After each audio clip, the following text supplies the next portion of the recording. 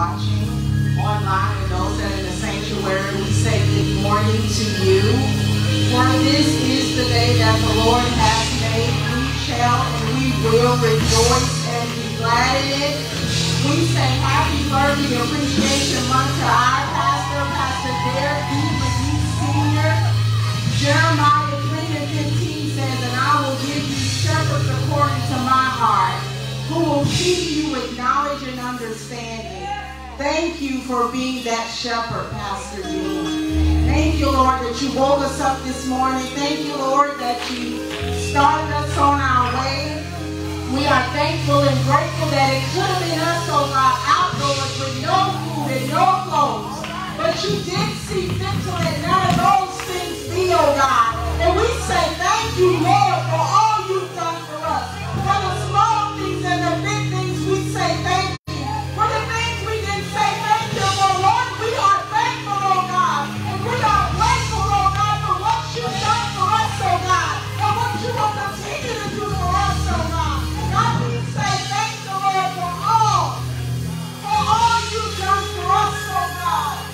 It could have been another way, oh God, but you saw fit, oh God, to keep us, oh God, keep us in perfect peace, oh God, to keep us in our right mind, to we thought we were going to lose it all, oh God, to love us when we didn't love ourselves, oh God.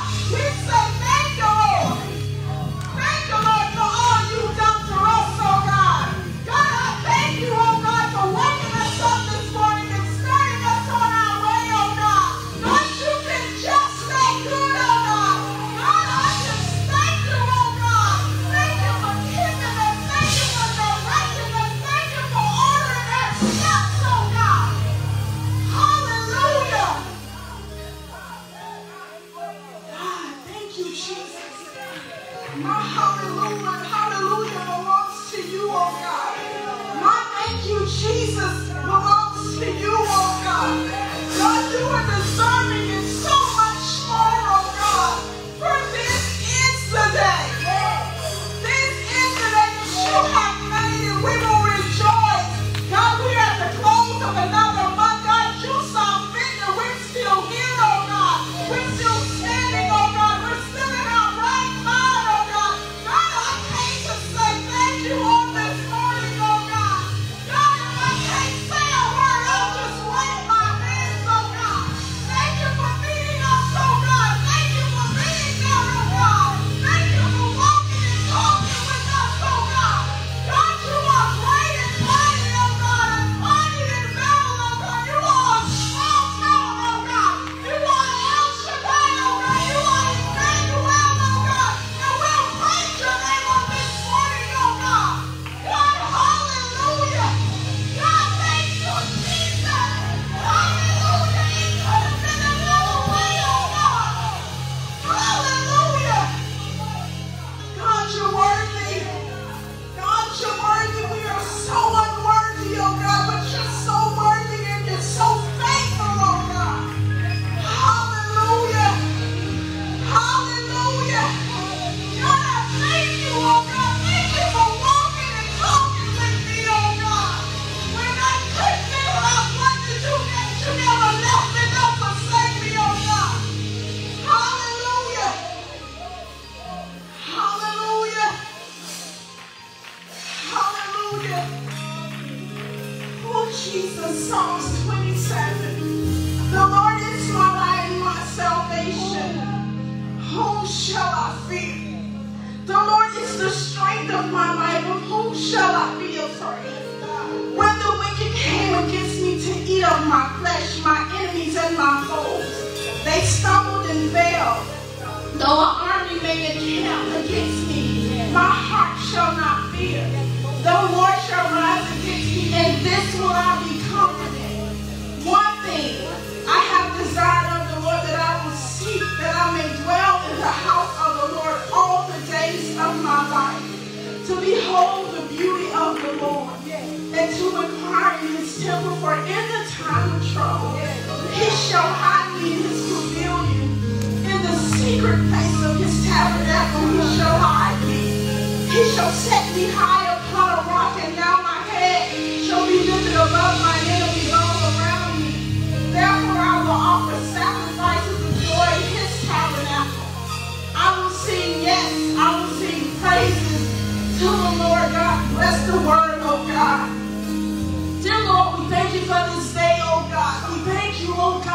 waking us up this morning and starting us on our way, oh God. God, we realize it was nobody but you. It wasn't an alarm clock, oh God. It was you that woke us up this morning. It was you that started us on our way. It was you, oh God, that reminds us there is no purpose for us to fulfill in the earth, oh God. God, I thank you, oh God, for getting us through the month of October, oh God. Thank you, oh God, for keeping us, oh God. Thank you, oh God, for keeping us for 10 months, oh God. Even in the midst of a pandemic, God, you've still been good. Even in the midst of a pandemic, God, you've still been a provider. Even in the midst of a pandemic, God, you've still been a healer, oh God. Even in the midst of a pandemic, you've been a comforter, oh God. God, you are consistent and you are faithful, oh God. And for that we are forever thankful and grateful, oh God. God, we ask that you would have your way in the place, oh God. Move by your spirit, oh God, and move by your power, and move by your might, oh God. God, we surrender this service unto you, oh God. God, we're asking you to have your way, not only in the sanctuary, oh God, but in the homes of those watching, oh God. Move in their households like never before, oh God. Anoint the praise team, oh God, and the musicians, oh God. Let them sing and play for an audience of one, oh God. The pursuit is to make your heart smile, oh God. So we want to make your heart smile, oh God, with everything that we say and that we do. God, be pleased with our worship and be pleased with our praise, oh God. God, I just thank you, oh God. Thank you for keeping us, oh God. Thank you for being a sustainer. Thank you for being a mind regulator, oh God. For your word said as a man thinks in his heart, so is he, oh God. So remove those negative thoughts we think about ourselves, oh God. Remove those things that were spoken to us in our childhood that still follow us, oh God. Remove those things that have been spoken in our adulthood that still follow us, oh God. God, give us good thinking, oh God. Let us think on things that are good and of lovely, oh God, and of a good report, oh God. God, we came to say thank you, Lord God. Anoint the man servant of this house, oh God. Use him for your glory on this morning, oh God. Let him stand flat-footed and declare your word, oh God. God, I thank you for his yes, oh God. Thank you for his heart, oh God. Thank you, oh God, that he is a man after your heart, oh God. Thank you, oh God, that you speak with him. Thank you, oh God, that you walk and you talk with him, oh God. And when you speak to him, oh God, let him be obedient enough to follow what you tell him to do. Let him continue to be a mouthpiece for you, oh God. To the person that is struggling, oh God, speak to their hearts and to their minds, oh God. God, we thank you for salvation on this morning, oh God. To that unsaved person that is struggling and waiting, oh God. God, you be their peace on this morning, oh God. God, you allow family members to minister to their hearts and to their minds, oh God. Thank you, oh God, for being God. Thank you, oh God, that you'll never leave us nor forsake us, oh God. Thank you, oh God, that you're there, oh God. Thank you, oh God, that we can cast our cares upon you, oh God. For you caring for us, oh God. Thank you, oh God, that you love us. Thank you, oh God, that perfect love casts out all fear, oh God. Thank you, oh God, for being there. Thank you, oh God, for having us late in the midnight hour. But we didn't know where next was coming from, but you did, oh God. Thank you, oh God, that your word that you never sleep nor slumber, oh God. Thank you, oh God, for being there, oh God. Thank you for being a mother to the motherless and a father to the fatherless. Thank you, oh God, for being a friend like another, oh God. So God, we ask that you would have your way in this place, Holy Spirit. God, you do what you do best, and that's me, God. God, we'll get out of the way, oh God. We come with hearts of gratitude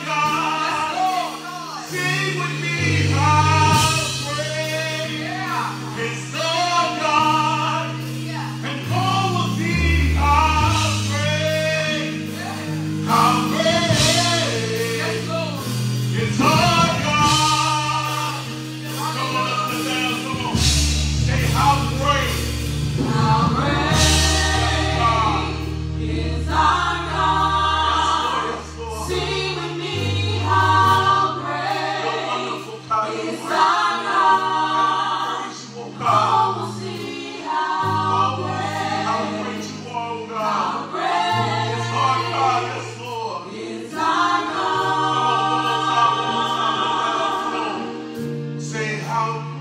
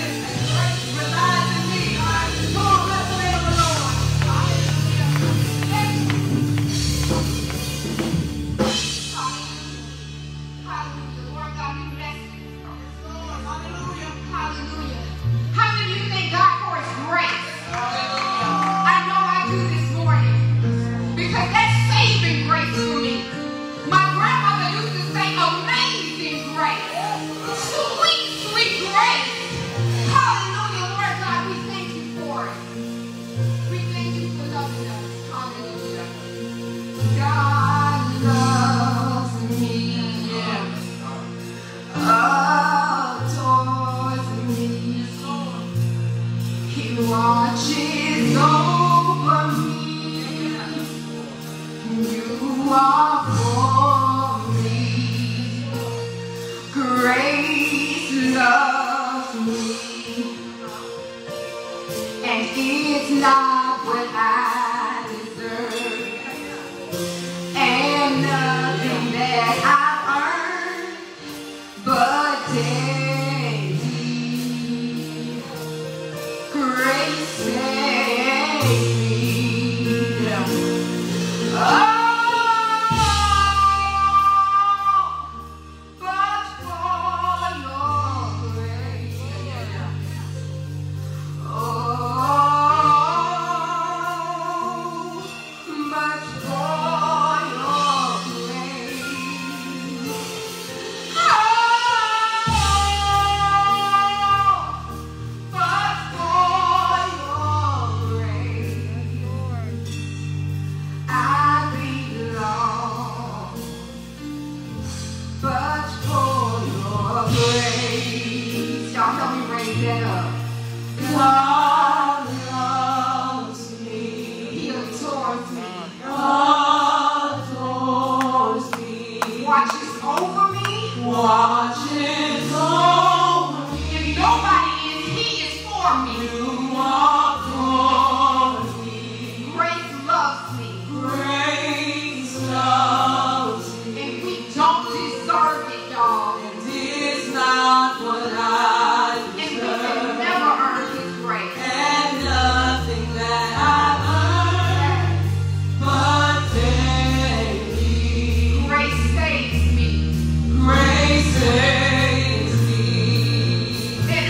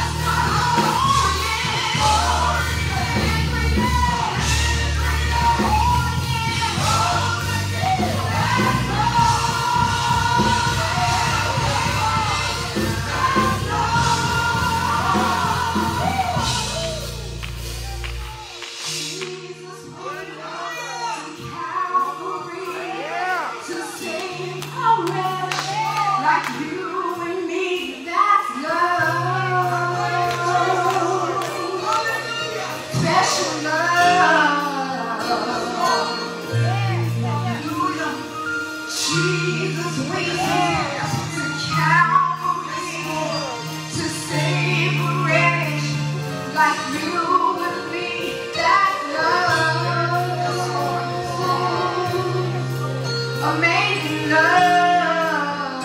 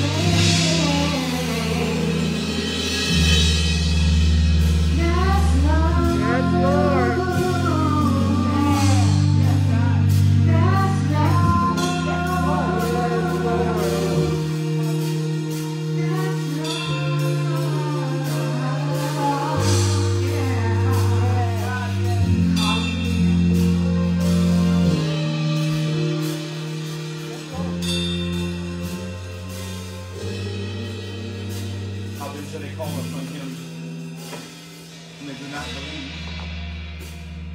How then shall they believe upon him whom they have not heard? How can they hear without a preacher? How can he preach unless he first be sent? But as it is written, how beautiful are the feet of them that preach the gospel of peace, then that bring glad tidings of good things to the house of the Lord our God. Father, thank you for this blessed privilege to be able to stand here once again as an entrusted herald of your message, to rightly divide the word of truth. Thank you, Father, for seeing in me something worth using for your glory. Thank you that Jesus went to Calvary to save a wretch like me and so many others, and also display of love. Thank you, Father, that the Savior that we serve is not in the grave. On the third day, he rose with all power in heaven and on earth. As I stand today, oh God, I stand in that power that you have infused me with, the power given through the Holy Spirit. Now, Father, bless these your beloved people to be able to receive from your word, to know it every ear to hear, every heart to receive, and every spirit to obey what thus saith the Lord.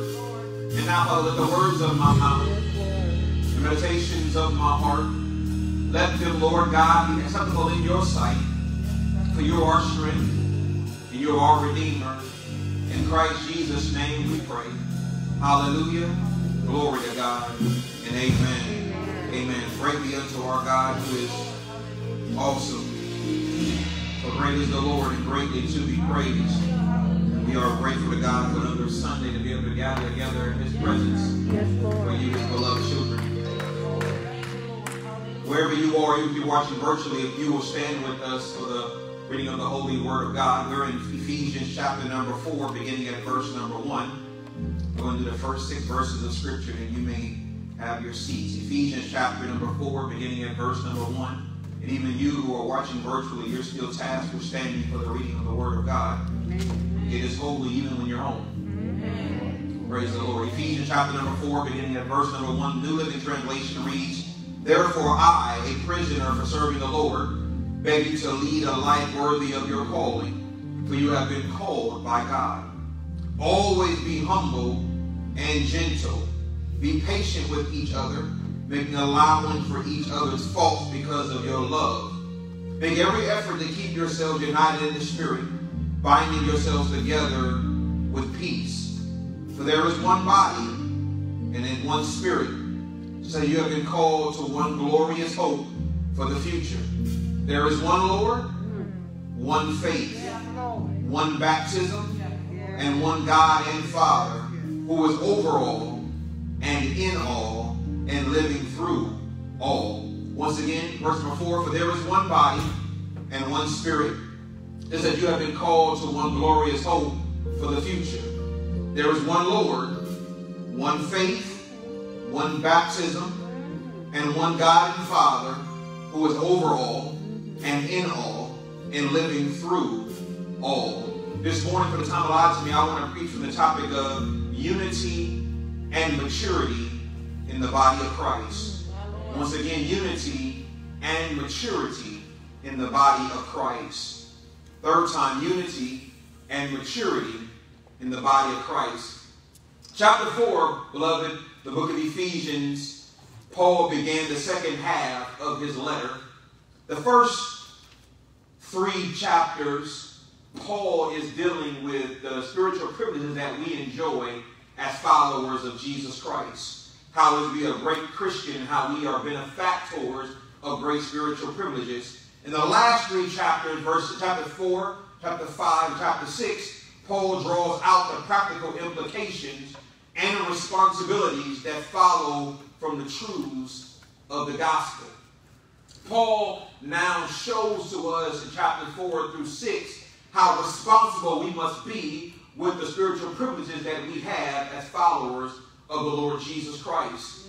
Paul, who is the writer of not just this epistle while he's in a Roman jail, but also he writes the epistle to the Colossians, to the epistles of the Philemon, and to the Philippians. Paul is writing to let them know that we are benefactors of the blessing of the Lord Jesus Christ. Amen. In our assignment today, we have two main things we want to highlight: unity and maturity. And I want to say that at the outset, is that unity should not be hard to attain when we are followers of Christ. And yet, it is the battle that we have one against another. The sad commentary is that one will assume that if God does anything for you, that God can also do something for him or her. But I've come to let you know this morning that God is not slack in his promises made to his people. If God made a promise to you, even if somebody else gets a result first, does not mean that God has negated the fact, the things that he has promised unto you. God controls what he promises, and he controls the manifestation of the promise. But God also controls the time by which it takes for him to manifest that which he promised. For every promise that God makes, he will fulfill that promise. But God also takes you through a process. It's in the process that we learn that some people buckle under pressure because they can't handle the process.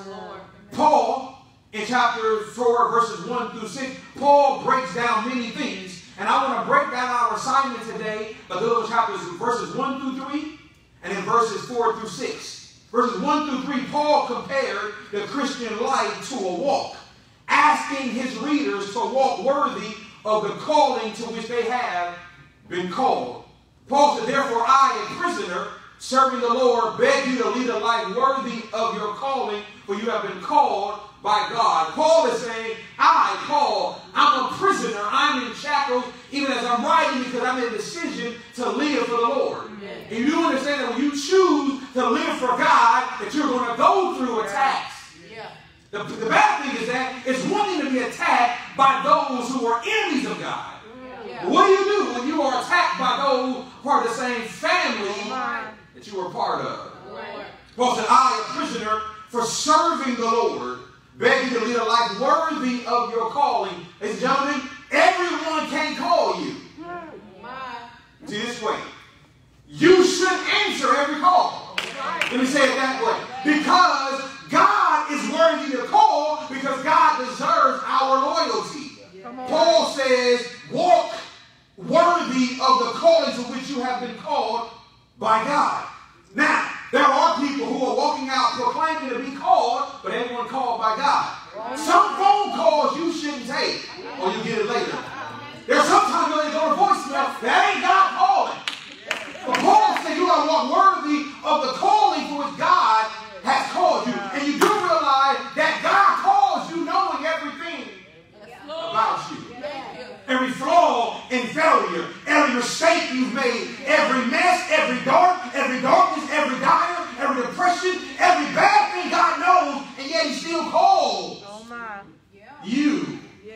He calls you because he knows if I can use you, the messed up one. If I can clean up you, the messed up one. If I can situate you, the messed up one. Those who are still messed up will see hope, because if God can use her, I know God is able.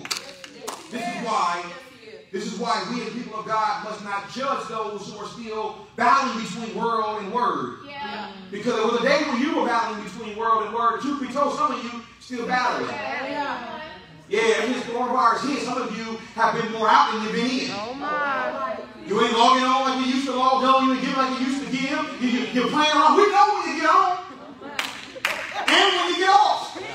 We know that you ain't getting on, but you're trying to convince yourself that you're still in there, but you're leaning one way too long. And Paul said, walk worthy of the calling you have been called. Like God makes, I hear you, Holy Ghost, God makes no mistakes when he calls. I'm standing here because God makes no mistakes when he calls. You can walk through a whole list of things why God shouldn't use you, and God said, I know anything about that, but I still want to use you. Moses said, Lord, I stutter when I talk, and God said, I'm still going to use you. Because I can even stutter and talk plain. Oh, Lord have mercy. You think that the world said you couldn't be used, the reason why you can't be used by the world is God wants to use you for his glory. The very thing that the world said God couldn't use, God will use that thing. A calling comes from someone who has the right to claim loyalty. God is the one doing the calling. But then Paul Paul defined this walk in terms of attitudes and actions. Yeah. Attitudes and action by laying out 4 virtues. Verse 2, Paul said, always, first attribute, always be humble. Now, as a follower of Christ, it shouldn't be hard for us to be humble, and yet we're some of the most arrogant people ever want to meet. Nose tooted up. You float on clouds when you walk. Your language is plain, your tongues are many. And yet, you're not being used, because the first thing is that your action ought to be humility. He said, always be humble. It's easy to be humble when you realize I ain't going to choose it. No, that's bad English, but it felt good to say it just that way. Always be humble. Listen, if you remain humble, God can lift you. If you lift yourself, God will.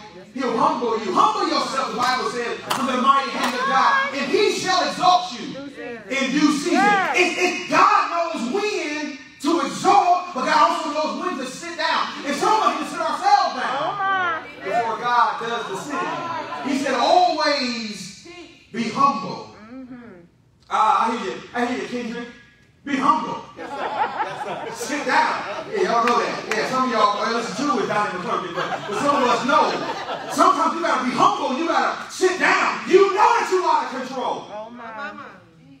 You know you're out of control. You did one thing right, and all of a sudden now you're gonna self-proclaim yourself to be prophetic. Sit yourself down. Always Paul says, be humble. Then he says, and gentle. Now, gentle is also defined greater than meekness. Now, gentle does not mean weak. Gentle is as if the taming of a wild animal. Come on. Gentle means that I got a rage in me, but it's under control. Come on. That because the power that's on me, that power is keeping me from going off on you. Yeah, I thought about doing it, but something's holding me. I'm tamed.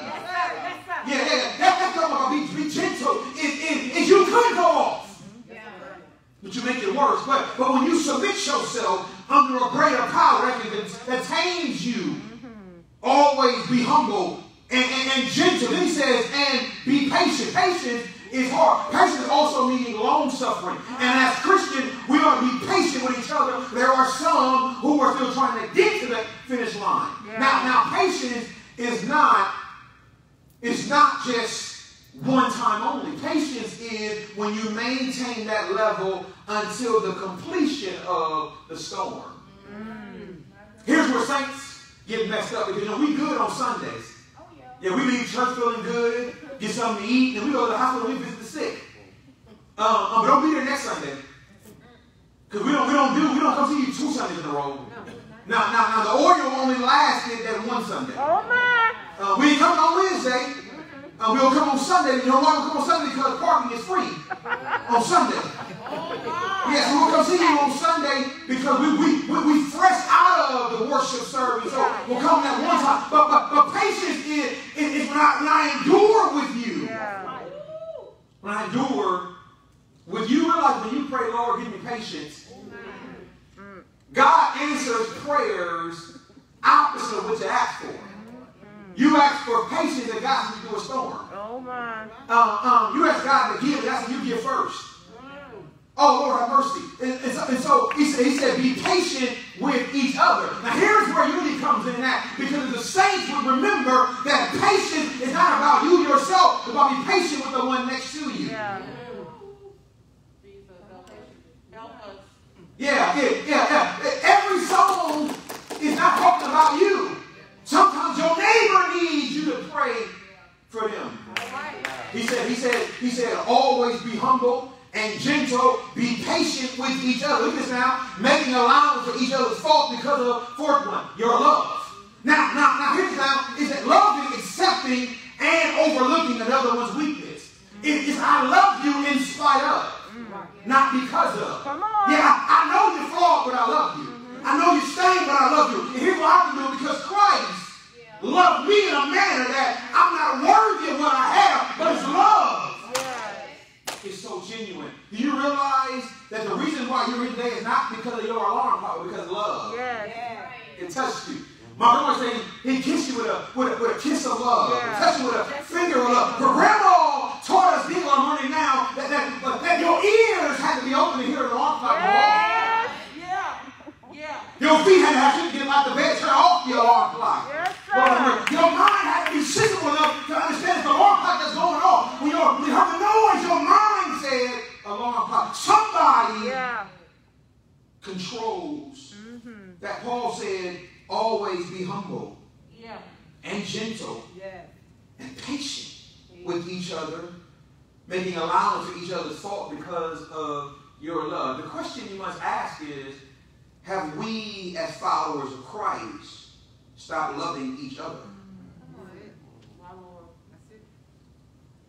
We bring so much world into the worship. That's it. That's into it. our worship sound like the world. That's it.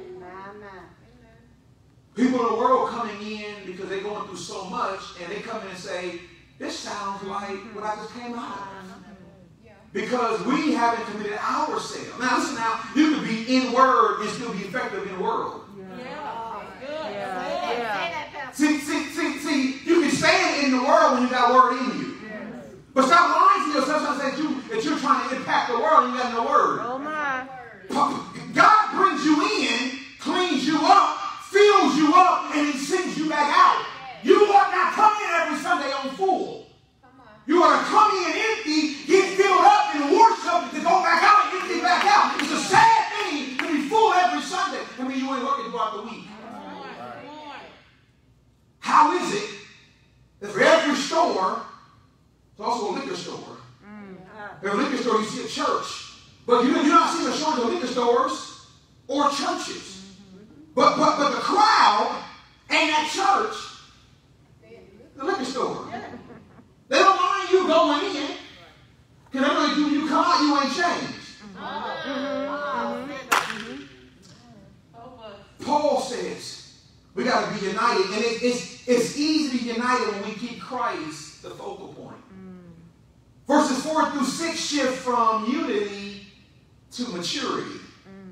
In this section, Paul focused on the great spiritual realities that unite all Christians and provide a checklist of the unifying factors. Paul says in verse number 4 that we are one body. Lord have mercy. We are one body. That means that whether you are the hangnail or the nail on the toe, you are part of the body. And have you ever been there where you run through the house and you stub your toe? And your little bitty toe that got stubbed affects your whole body. Because the pain came all the way through. And I'm going to let you know that toe, albeit not considered being important, but when you hit it, everything else is affecting your body. We're one body. If there's one part of the body that's hurting, the whole body ought to be affected. We are one body, Paul said. There is one body, but also there's one spirit. It's a capital S, y'all now. I mean, there's one Holy Spirit. Yeah, there are many other small spirits, there's only one Holy Spirit. And the Holy Spirit contains everything else. Paul says there is one body and there is one spirit. And I want you to understand this now. The Lord said that I'm going to leave you a comforter. A comforter. That means that he speaks to you when you're lonely and convicts you when you're wrong. He'll console you when you're hurting and chastise you when you mess up. He'll worship with you and then correct you at the same time. It's one spirit. He will drive you to work and tell you, stop gossiping at the job. There is one spirit where you want to say he grabs you. God about telling you where he grabs you. Open your mouth when he shut it. There is one spirit. And ladies and gentlemen, the Holy Spirit is not an itch, not a fiend, but he's part of the triune Godhead. The Holy Spirit is as important in it all. Paul said that we are one body and one spirit. Says you have been called to one glorious hope. Listen, the word one is important in all this because there's not duality, it's singularity. There is no competition here because we're one. That means that when they say your name and my name in worship, it all equates to one. Yeah. That means that we should not be competing over microphones. Because the Lord wants one sound, not me. He wants an audience of one. Oh, come on now. He is God by himself. So all of our sound ought to equate to one. We are one body and one spirit that will be called one glorious hope for the future. Yeah, I love it when y'all get up. Yeah. We in sync together. They're all at the end now. Yeah, we're one body. We're one spirit. And we're one hope. Here's why I got excited. Verse number 5 said, and there is one Lord. Yeah. Ladies and gentlemen, this is loud and clear now. Stop trying to create more. Only one way to heaven. After that one Lord. He is Lord of Lords. Yeah. It's a capital L right there. And you got to come through him to get there. That means when you pray, not if, but when you pray, you are praying in the name of the Lord Jesus. There is one Lord. And one faith. There is one faith. I only know one. That's the faith I have in the Lord Jesus Christ. There is one Lord, there is one faith, and there is one baptism. Now, there are arguments about how you're baptized. There are no arguments about baptism. See, the apostolic believe you're baptized in the name of the Lord Jesus, or it's not baptism. See, the AME believe is sprinkling when you're younger. Right? The Bible believes you baptize in the name of the Father, and of the Son, and of the Holy Spirit. But now, I believe in following what Christ said. Yeah. Christ said in Matthew 28, go ye therefore, make all disciples, and baptize in the name of the Father, and of the Son, and of the Holy Spirit. You baptize after his example, nobody else. There's one Lord. There's one faith, and there's one baptism. And if you ain't been dipped, when you come up, you ain't coming. But if you go down in the water, then you come up. I believe not in sprinkle, I believe in immersion. And you gotta get dipped in that thing, because if Christ went down to pray and came up out of prayer, you gotta go down in the water and come back up again. I don't want to mercy. I went down old, I came up new. I went down stained, came up clean. I went down old and came up new. I went down stained and came up clean. One Lord. One faith, one baptism. Then he said in my closing, and one God, and Father, who is Lord over all, and in all, and living through us all. That means, ladies and gentlemen, that you can fight what you really fight him. Because he's shelter around me. He's protection over me, and he dwells in me. He's shelter around me, protection over me, and he lives in me. That means when you fight me, you fight him. See, you can't touch what God will let you touch. Listen to me. There are many things coming at you. But Isaiah said it best. 54:17, no weapon. You are all night formulating your weaponry, but no weapon formed against me. You formed it, you carved it out, put my name on it. You try to penetrate it, but no weapon. It is formed. You know it's formed. I know it's formed, but it won't prosper. Here's why. Because he's God over me, God around me, and God in me. That means that when you try to do wrong, you got to come through him. And I can sleep and I know he's up on guard. All night long. When we realize that unity is what God requires of his children. Paul said that we have to be united in the body. Yes. And it's my prayer that when that great day comes us reconvening, that we'll come back with a heart of unity. Yes, Lord. But while you've been out, you have been talked to by God. Your heart's been changed by God. And now when you come back, you'll be united in God. That you won't come back trying to claim a seat. You've got to be the servant. One more time. You know what? You didn't have to let me live. You didn't have to let me live. To be the servant. One more time. I need to know. One more time. Thank you, Lord. One more time.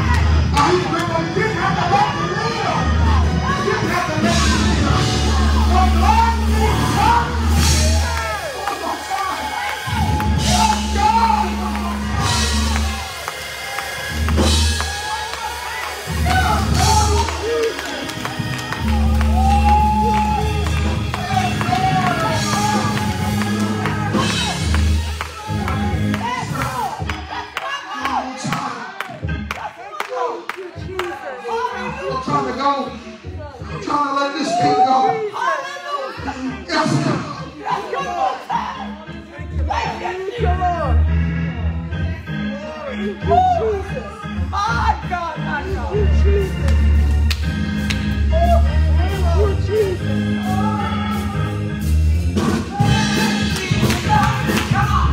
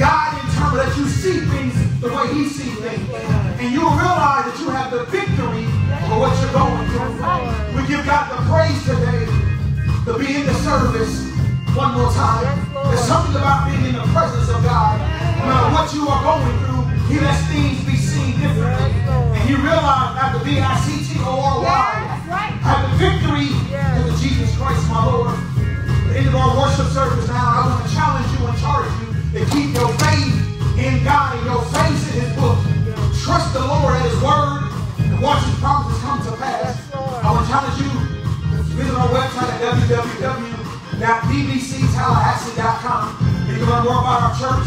And you can give online. You desire to give online. God loves a cheerful giver. You want to learn about the plan of salvation? You send us an email and a prayer request. We want to walk you through salvation. It is God's desire for you to be part of the family of the beloved. Hopefully beginning next month, you can go to our website, our YouTube channel, and our Facebook page and watch us live through our new live stream capabilities. No more using phones and iPads. We're now going to use real computers. It'll give you a real worship experience. We thank God how He's growing us, stretching us, and trusting us. We thank God for what He's done for us throughout this season. And until God says return, we'll still use these means to get His word out to where you are, near and far. He is able to do what He desires to do. Where you are, you stand to your feet now and receive the benediction. And we're going to leave out singing after being in the service. One more time. Hands lifted. Now unto Him who is able to keep you from falling. Present you something for our God. Only by God our Father, the glory and majesty, dominion and power now and forever. In the name of Jesus Christ our Lord, we pray.